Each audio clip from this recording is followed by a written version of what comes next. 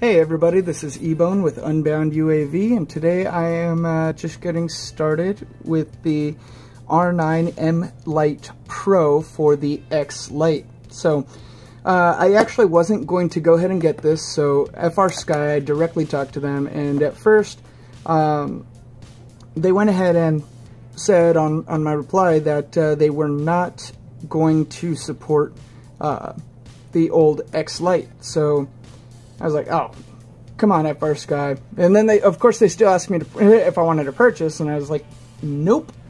But the other day, I was actually going ahead and looking through the firmware editions for the X Lite, and there was a firmware edition under the X Lite page on FR Sky. So I'll go ahead and include that link in this video.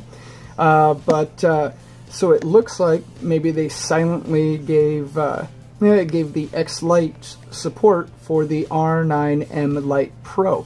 So I'm looking forward to testing out the difference, because I have been using the R9M Lite for a while now, and it's been working well. I do wish it had more range, and that's why I was pretty excited when it came out, and it came out with a better antenna, so there's no more rubber ducky in here.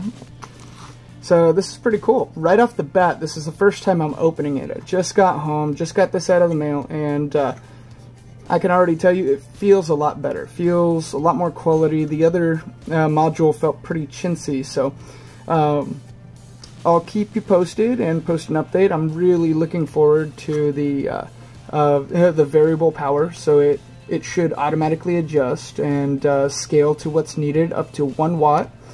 And there has been talk about automatic firmware updating. So those sound all like great pluses to me. And I'm really happy to be trying this module out now, especially since it's supposedly supported by the X Lite. I'll keep everybody posted on if it works, how it works, and do a follow-up video with some long range. Thanks, catch you soon, bye.